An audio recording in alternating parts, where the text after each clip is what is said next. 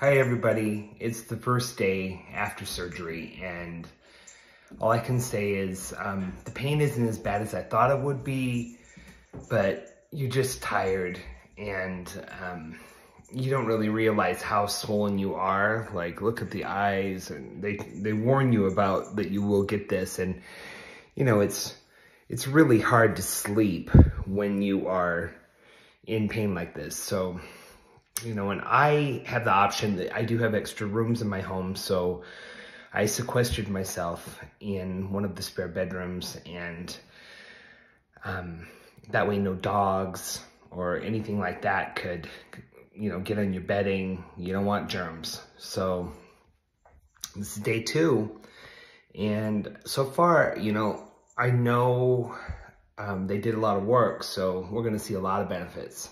So this will be really nice.